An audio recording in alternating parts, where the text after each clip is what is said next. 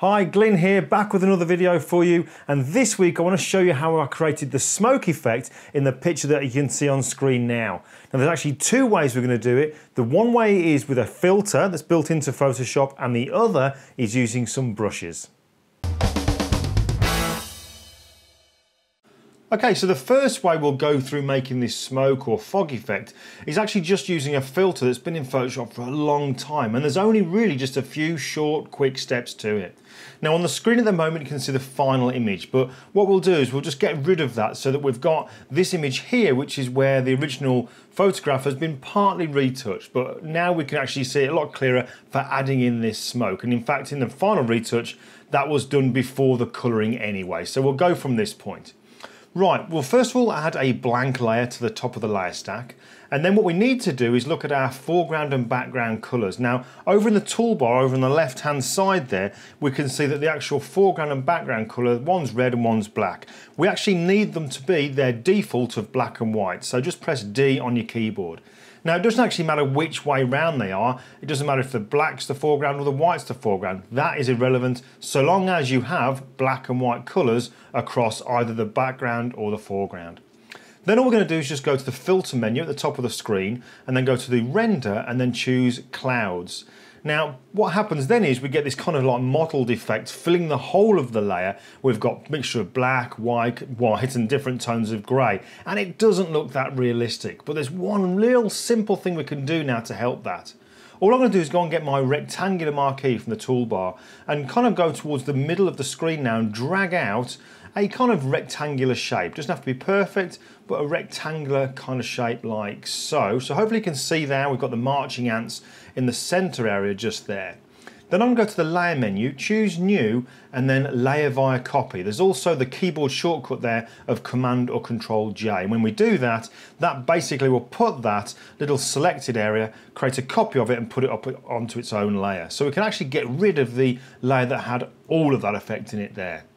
Alright, so with that selected area now that's been put onto its own layer active in the layers panel, we're just going to go to free transform, so we'll get edit and free transform. We then get the transform handles, and I'm just going to drag out on the transform handles now so that it actually fills the whole of the picture here. So to do that, so it grows out from the center, I'm just holding down my shift and option or shift and alt key. Okay, so press enter, now we've committed. Now the problem obviously now is we can't see the person below, so you've got a few choices here. One of them could be that you come over to the layers panel and just use blend mode. So you could maybe go for something like overlay, or you could actually go for something like soft light. But I don't like that way of doing it because it does have a little bit more contrast than I want, but mainly because it's the way it affects it when you have skin tone. So it doesn't really like, I don't really like it like that. So we'll change it back to normal. And all I'm going to do is just use opacity. So we'll drag down the opacity now. We'll take it down to somewhere around about 25%, something like that for now. And then I'm going to go down to the bottom of the layers panel and add a layer mask. I've got a white layer mask, meaning we can still see the effect, but then I'm going to go over to my brushes, simple round, soft brush, so I've got 0% hardness there. I'm using a black foreground colour. Let's just click on the brushes here to make sure we've got no settings in there on the brush presets either, so we're okay for that. A simple round brush, and I'm going to change the opacity now. Rather than being at 100%, as we can see in the options at the top of the screen, I'm just going to take it down to something around about 20% or what have you. And then all I'll do is I'll just come in and keep painting random strokes over our male subject here. And the reason for this is I don't want the effect to be covering him completely. If I kind of brush over at varying kind of places, random strokes at this 20% and build it up in some areas, it's going to help him look as if the smoke is around him as well, as opposed to looking like a 2D flat layer smoke effect placed on top of him. So now we can see when we turn it on and off, the effect is there. You can see it a little bit on his clothes. Let's paint that away just a little bit, but now it actually looks as if we've got that nice smoke in there, but it's actually within him, so it's kind of circling around him as well. If I hold down my Alt or Option key, click on the layer mask, you can see the kind of effect that we're actually getting there. The dark areas, the grey areas is where we've kind of started to paint away that effect. And then obviously, because it's on opacity here, we can change the strength of it just to dial it into whatever kind of taste we want. So that's the first way of doing it. The second way involves brushes. So let's take a look at that one. All right then, so for this second way, what I need to do is dive over to a web browser. So I'm going to go to Google here, and what I'm going to actually do is type in explosion brushes, and it's really important how I spell that there. So if I just put my cursor over it, let's zoom in so you can see we've got explosion but spelt without the E. Now I'll put a link into what that actually finds, because when you type that in, explosion brushes, you'll get the first option will be this one, explosion brush set, free Photoshop brushes at Brush Easy. So when I click on that, that'll take us to the page where we get this free download. And on the left hand side we can see the example here where they've used one of the brushes in this set to create this smoke that's been created by like an explosion or fire. But we can use it to create nice smoke like you saw in that original picture just a few moments ago. So when you come to this link, again that's going to be in the description of this video, click on the free download section, download those brushes, and then when you're in Photoshop, go to your brushes and then just come down to your brush presets, click on the little cog icon in the top right hand corner and choose load brushes. That will then load the brushes in and you'll find them right at the bottom of your brush presets. And you can see there's quite a few here. We've got 1, 2, 3, 4, 5, 6, about 7 or 8 brushes that you'll get in that free brush set.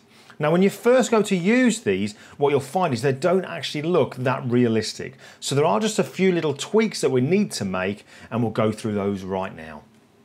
Okay, so let's just create a new blank document. So we'll go File, New, and for the size of this, I'm just going to choose from the document type here the name of the current file I've got open. So it creates as a file that's exactly the same size. So we'll click OK, and we get a white background. Now let's just fill that with black. So we'll go to Edit, Fill, and we'll choose black.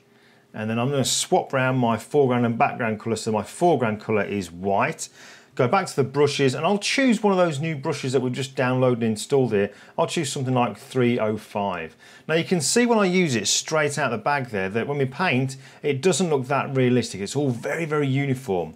We need to change that. So let's just create a blank layer. Now what I'm going to do is I'm going to go to the brush options here. Now we've got loads of brush tip shapes, shape dynamics, scattering, texture, and what have you. If I just click on something like brush, so the shape dynamics, and I'm going to bring up the size jitter. So basically every brush stroke that I make, it varies the size of the brush, and we'll take that up to around about 70-ish, something like that. Just play around and choose a setting that you like. I'm also going to change the angle jitter so that with every brush stroke it completely changes the orientation of the brush stroke. So again, it adds much more randomness to how the smoke looks, and then that will help to make it look much more realistic. So there's that one. We'll leave scattering alone because we still want the smoke to be quite tightly compact like it is.